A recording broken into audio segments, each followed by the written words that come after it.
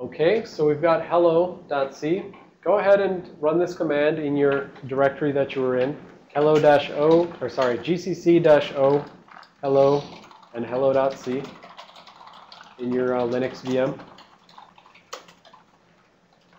And once you've done that, then you're going to use readelf -lowercase l and then hello. So I'll show it on mine.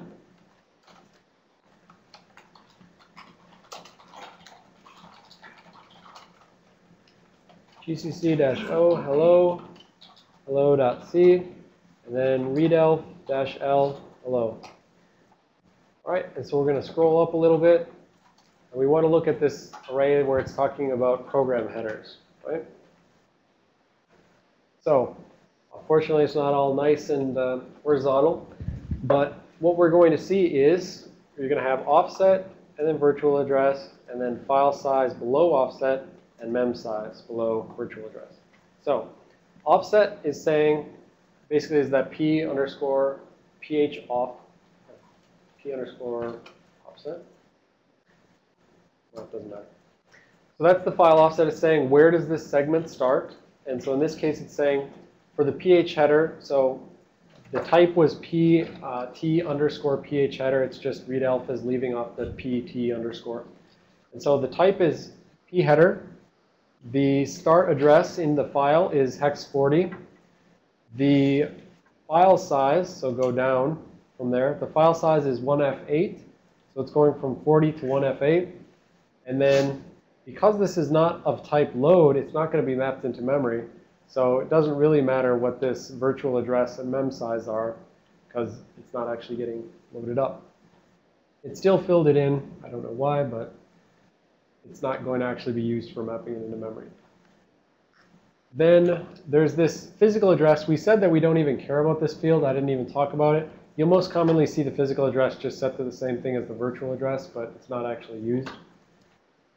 And then we've got the flags. This is read and execute. So in this sense, the segments are much simpler than the section header characteristics that we had in PE. There's no pageable. There's no not cached. There's no discardable. It's just read, write, execute. So it's saying if you're going to map it into memory, then it would have particular characteristics. Again, this is not going to be mapped into memory. It will be by virtue of this other load segment.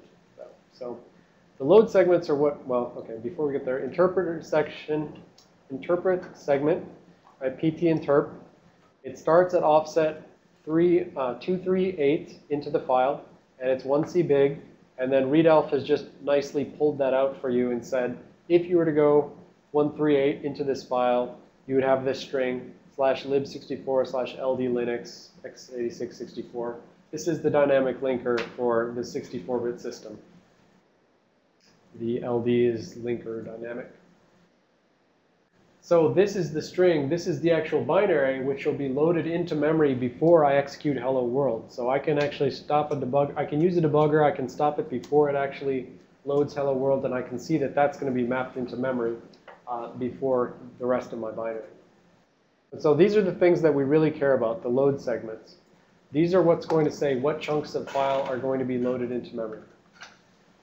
So you've got one that starts at 0 and goes to 6DC. And it's going to be loaded at virtual address hex 400,000. And the total mem size is 6DC. So we've got no extra memory padding on this thing. There's no BSS going on. It's just going to take this memory and put it in this file data and put it into memory. Right? And then we've got a second load segment that starts at E18. So here's the first thing we can infer from this. We had one that goes from 0 to 6DC, and then we've got another one that starts at E18. So there's like this gap between 6DC in the file and E18, which is like a no man's land. We don't know like what's in there. We just know that whatever's in there is not explicitly being mapped into memory, because the next memory mapped portion starts right here at E18. So E18 gets mapped into memory at 600,000 E18. So it's not like mapping it into memory at the 0, that, you know, just 600,000, for instance. And we'll see why this is later, that they kind of like align the file offset with the virtual memory offset. Basically just make it simpler on themselves when they read from file into memory. All right, and the total size, it's from E18, and it's total size of 208. And now the virtual size is 218. So here we've got a virtual size that's hex 10 bigger than the file size. So we've got some sort of BSS stuff going on here. We've got more memory than we've got data on disk. And so there's going to be hex 10 worth of data at the end of this that is going to be filled in at runtime, basically. It's uninitialized, global variable kind of stuff. All right, so that's the main stuff we really care about. And then we've got dynamic, and we've got note, and other GNU-specific things. But what we really care about, and especially matters for packing later, is you'll see, packed file has just this. And that's all you're going to see. You're just going to know it's going to map stuff into memory at particular locations, and it's going to allocate certain virtual memory sizes. Now, the thing that was shown below this is it's actually trying to show you the mappings from segments to sections. So this would be the segment index. So starting up here at index 0, p header, it's saying p header segment has no sections that actually map to it. There's a .interp section that maps to the interp segment.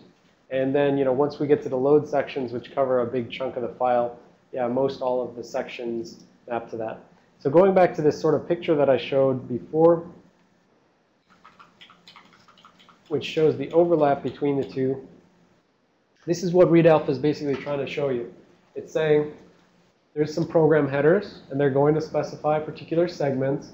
There's section headers, which are going to specify particular sections. And typically, there's more sections than there are segments. And so you're going to have many of these sections actually map within a particular segment. And especially those two load segments, there's going to be one big one that has multiple different sections within it. So for now, this is mostly just a curiosity, just saying that there's many different little sections running around inside these segments. All right. So I think we're mostly done with program headers. Double check. Right, so this is just the mapping between different segments and all of the sections contained within.